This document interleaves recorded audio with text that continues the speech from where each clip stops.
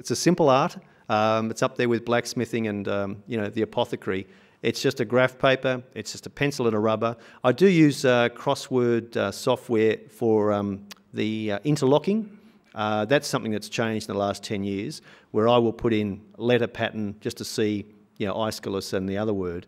But for me, it's about trying to control the grid. It's quite meditative. You really are just funneled with this piece of paper.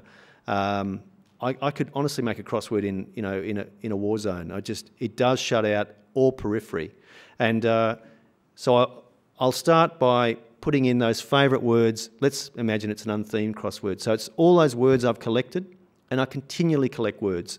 Even just coming in on the tram, I'm harvesting, looking.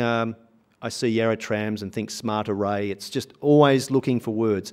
So I put them down, and then I'll turn to that book that I keep. I've got several books, dog-eared, and I'll say, okay, that goes in there. The 8 goes in there. Then periwinkle. So that's the Ben Cousins there. So I control the grid, but then because whatever I do in one corner, I need to do in the other, the symmetry starts becoming tyrannical.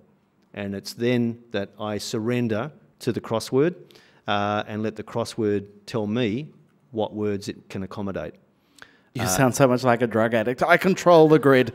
I control it. I say when and how. You don't control anything. The magic number is 13. If you have 13 or more themed entries in a 15 by 15, then you know that person has had an absolute satori, a real sort of breakthrough. Because usually after about 13 words, the crossword, particularly if there's a theme, the crossword starts to dictate what it can and can't take.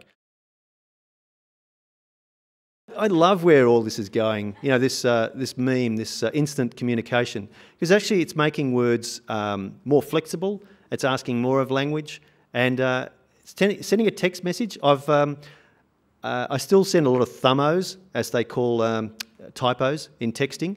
I'll just send a text to my brother before, and he queried back, what did you mean by, unfortunately I'd hit the predictive word, which I think was trombone. I don't know what I was meaning to say.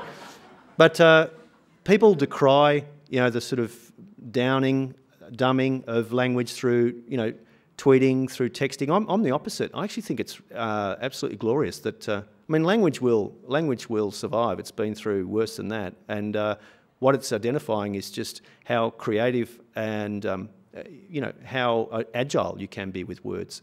So I think it's actually tapping into this whole new market of letter junkies.